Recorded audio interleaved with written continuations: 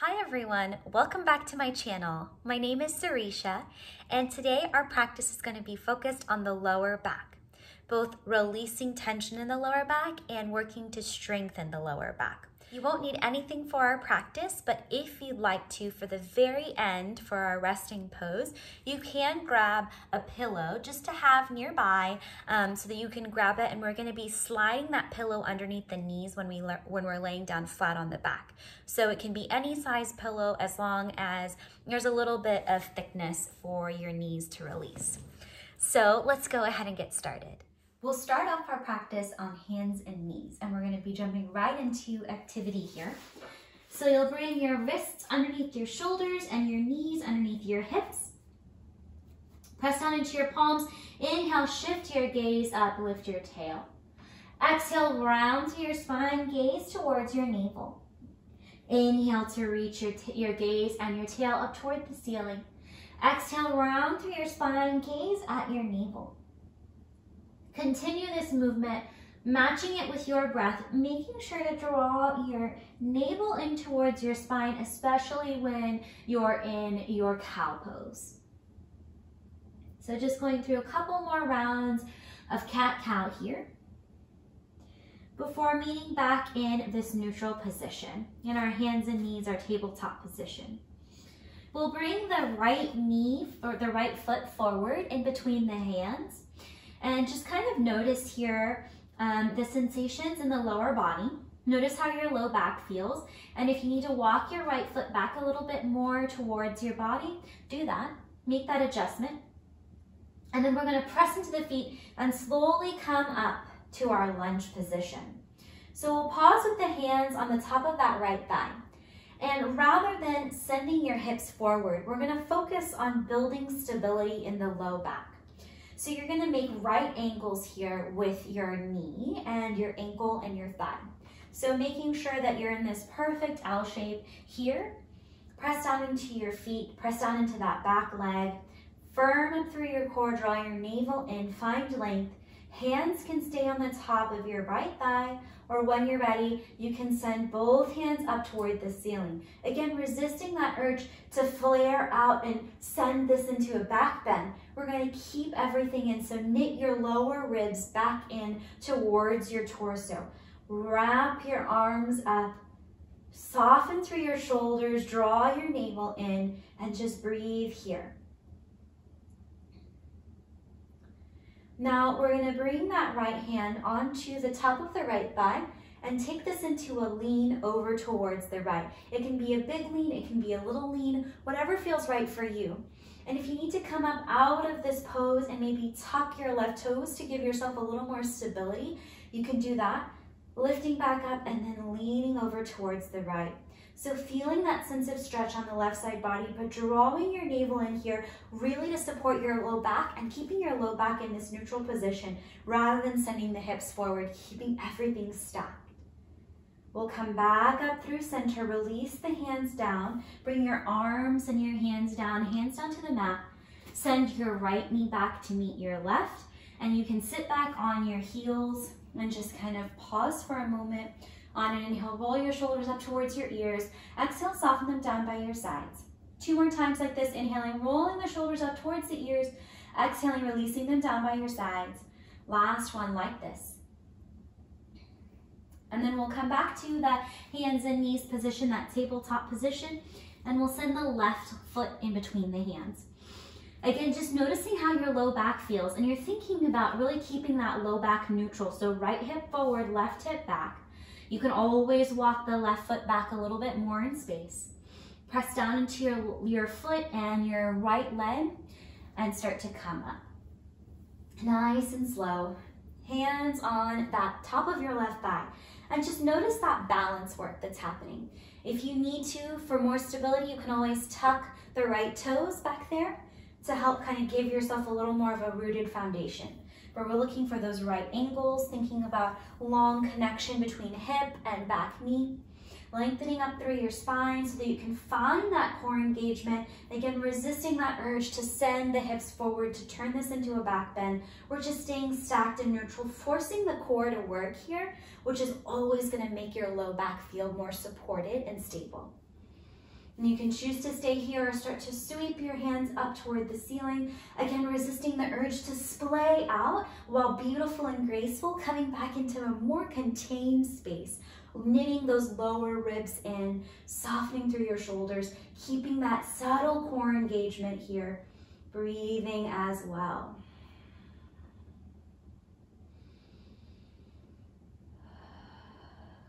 Good. We'll bring the left hand to the top of the left thigh. Inhale to lengthen up here. Exhale to lean over towards the left. Again, really pressing into your legs, engaging through all that musculature, drawing your navel in, breathing here, releasing tension. And then inhale, come back up. Release your hands down to the mat. Bring your right knee back to meet your left. And this time we're gonna find a child's pose. And instead of taking the knees wide, we're gonna bring the knees a little closer together. It might not feel the most comfortable for you to have your knees perfectly zipped up. So you might leave a little bit of a space here. And then we'll walk the hands forward, bow the head down towards the ground, and breathe here. By keeping the knees together, we're bringing the sensation of stretch into this low back. So taking it away from the hips and bringing it towards the low back, the focus of our practice. Take one more round of breath here.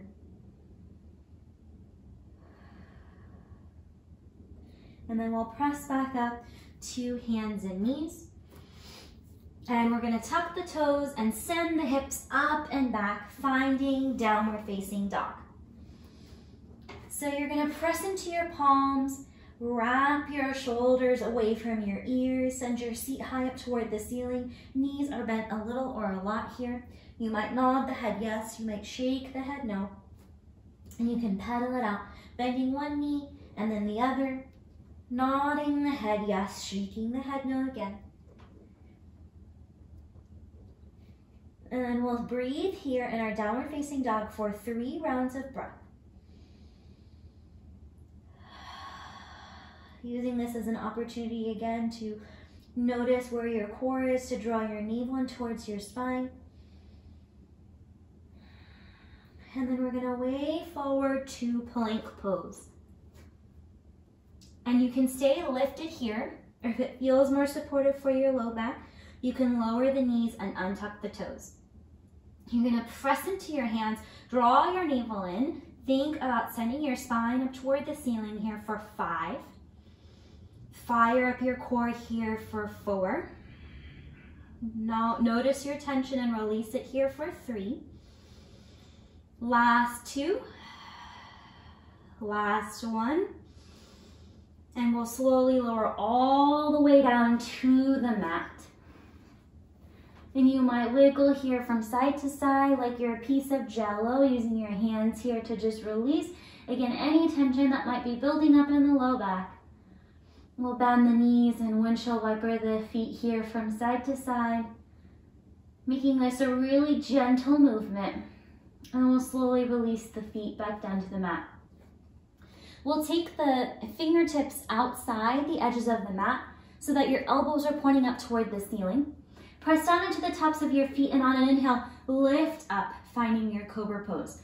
Firm up through your core. Keep pressing into your toes, into the pinky toes. Draw your shoulder blades together on your back. Shift your gaze maybe about 3 inches in front of the top edge of your mat, and then slowly lower down. Bring your arms back to your mat. Maybe take a cheek here. Sending your breath to your back body. And we're gonna do 2 more rounds of cobra pose like that. But this time we're gonna keep the palms on the mat. So you'll bring your hands to frame your chest, press into the tops of your feet. Inhale, lift up cobra pose. Drawing your shoulder blades together on your back, firming up through your core here for 3, for 2, last 1. Slowly lower all the way down to your mat. Take an inhale here. Full exhale here. And then one more time, press into your feet. Inhale, lift up cobra pose. This time as you exhale, lower all the way back down to your mat. Bring your arms long down by your sides. Take a cheek here. And we're going to send our breath to the low back. So as you inhale, feel that part of your back expand and fill up with air. As you exhale, release. Again, sending your breath to the lower back, breathing here, feeling that sense of expansion, imagining as you inhale, you're bringing fresh new oxygen, fresh new healing blood to that part of your body. And exhaling, releasing. One more time like this.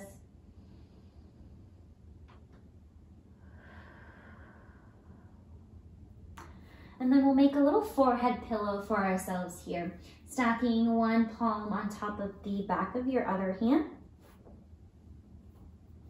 And we're gonna bend that right knee out towards the right, coming into a half frog pose. So your right knee is in line with your right hip.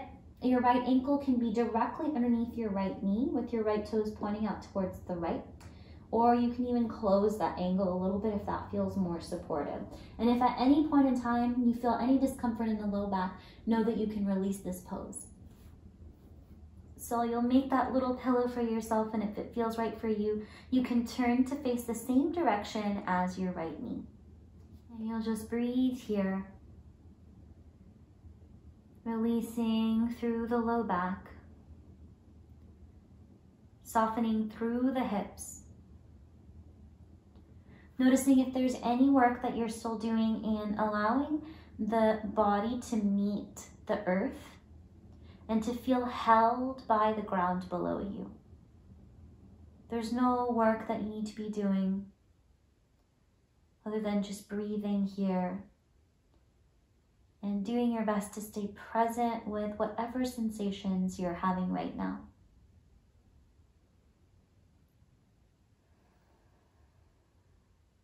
Take one more round of breath here.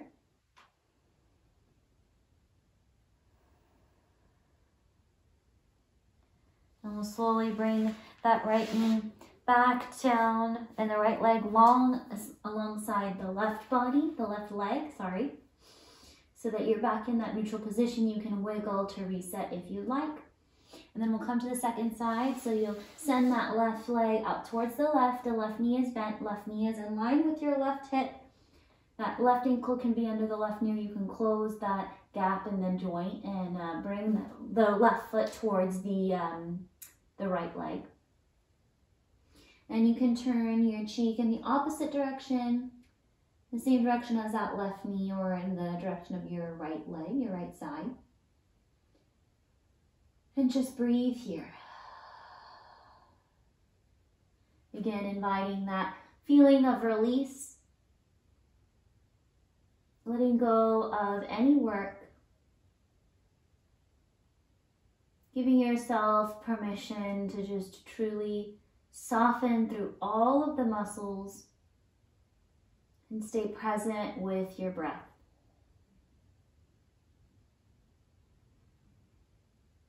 Noticing how your breath is moving through your body.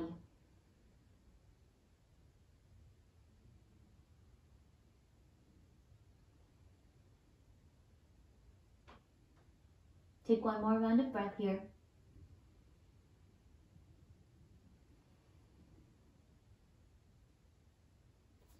And then we'll bring that left knee alongside the right leg so that you've released that pose. And if you'd like to, you can bend the knees and just kind of roll the ankles out in one direction and then the other. And we'll release the legs down to the mat. And then we'll place the forearms on the mat here. Elbows are underneath the shoulders or maybe a little bit in front of your shoulders. And you'll kind of walk your fingertips forward if you need more space. And so you're making kind of a number 11 here with your forearms. And we're coming into a Sphinx pose. You can choose to make this active or you can choose to make this passive depending on how your low back is feeling. This practice is not just for folks who might be feeling pain and discomfort in their low back, it's also to help strengthen the back muscles.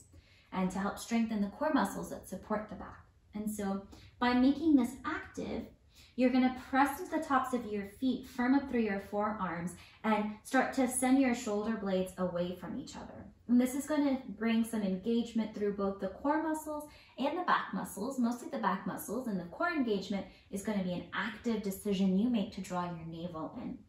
So this is the active version. You can choose to do this, or you can choose to make this a little more passive, walking your elbows in front of you, releasing through the legs and allowing your belly to be soft here, maybe even bringing your shoulders up towards your ears. So it's the true opposite pose of the one we were just doing. This is the yin version. The other version is more of the yang version, right? The energetic heating one. This is the more cooling, sort of relaxing energy. So you can meet your body where you are today. Maybe even heels are splaying out. Taking 2 to 3 more rounds of breath in whatever pose you're in, whichever version you're in.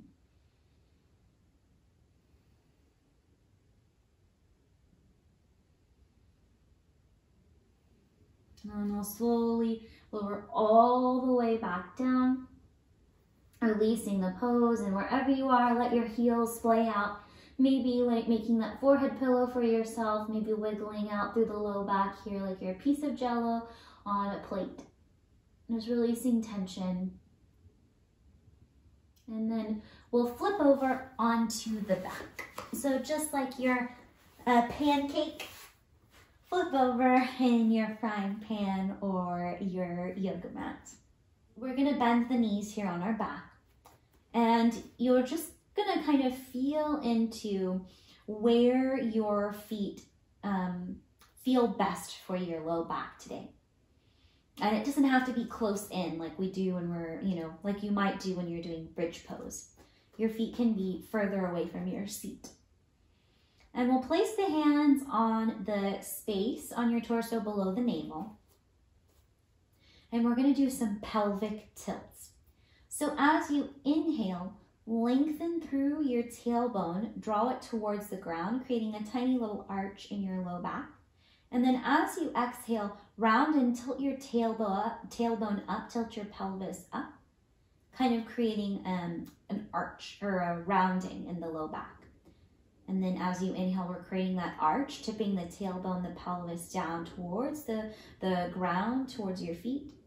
And then as you exhale, bring that rounding and tilting your pelvis up. We'll do that 2 more times. Inhaling to tilt the pelvis, the tailbone down. Exhaling to tilt the pelvis and the tailbone up.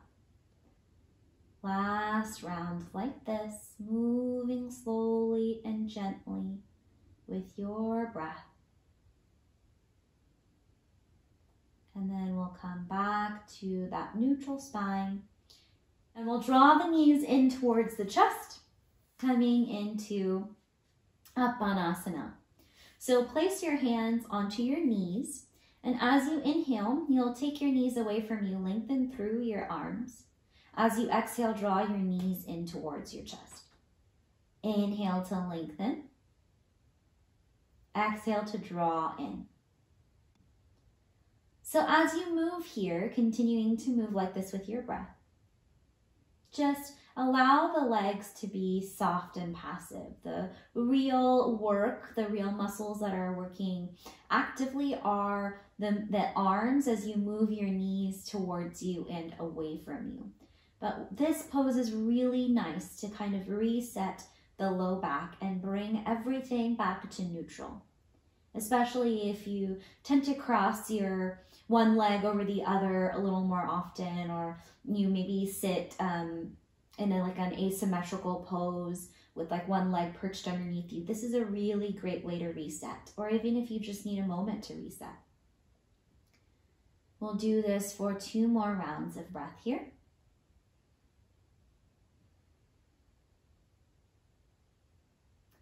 And then we'll release the feet down to the mat and we'll come to rest for Shavasana. And so you have a couple of options here. for your Shavasana. You can take the heels and the feet toward the edges of your mat and allow your knees to knock in towards each other. This is going to bring your low back to neutral again. It can be really a sweet release for the low back. So this is one option. The other option is to grab a decorative pillow or a regular pillow. It doesn't have to be decorative. And just place it underneath your knees here. And then come to lay down on your back. And so the pillow underneath the knees is also a really great way to help release any tension and stress in the low back. And so we'll just pause here to soften and scan the body for any last little bits of work that you might still be doing. And we'll just rest here for a few minutes. Be closing the eyes down.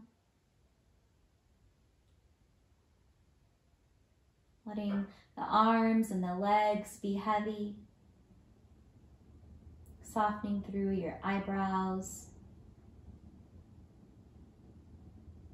Pull your tongue away from the roof of your mouth.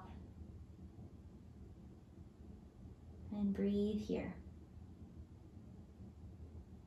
Knowing that there is nowhere else you need to be and nothing else you need to be doing.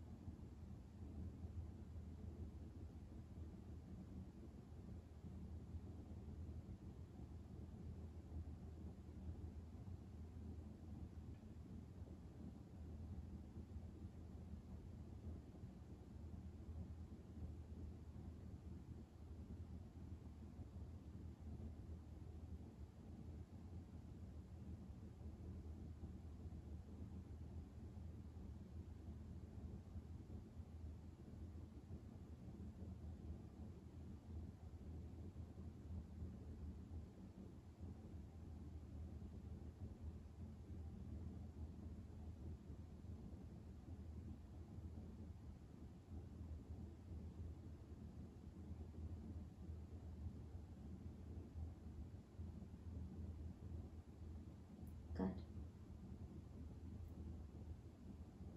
Without changing anything, slowly start to bring yourself back to the space, back to your mat, back to the sensations in your body, the way that your breath is moving through you.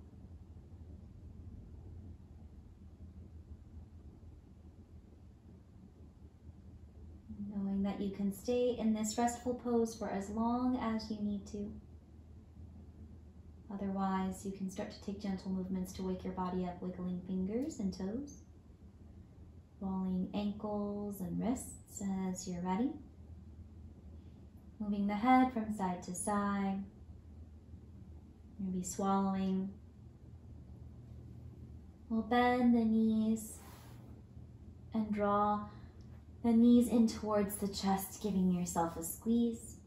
And before slowly making your way over onto one side and pausing for a moment on this side to notice how you feel, how your low back feels after taking some of these gentle and invigorating movements as well. And we'll slowly make our way up to a comfortable seated position with the eyes closed or the gaze downward to keep the focus inward.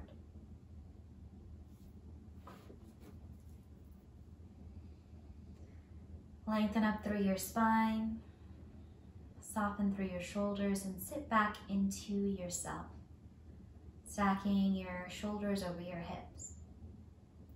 Bring your hands together in front of your heart center and bow your head, thanking yourself for making the decision to practice, to move on your mat, thanking your body for moving through this practice, and thanking your breath for being the vehicle through which you experience life.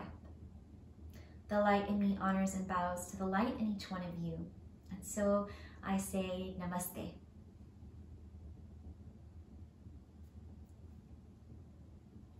Thank you all so much for joining me in this practice. As always, it means so much to have your support. Let me know how this went for you by giving me a thumbs up or commenting in the comment section below. And if you haven't already, hit the subscribe button so that you can get all the latest videos from me. Thank you so much and take care.